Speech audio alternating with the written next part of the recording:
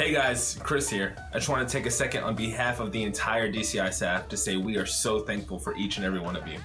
This Sunday we launched our fundraising event for DCI Kidz Plaza Manor Outreach, and we raised over $4,000 on day one.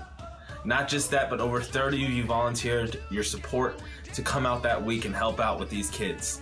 And 2 local businesses are going to be feeding the kids one night each that week.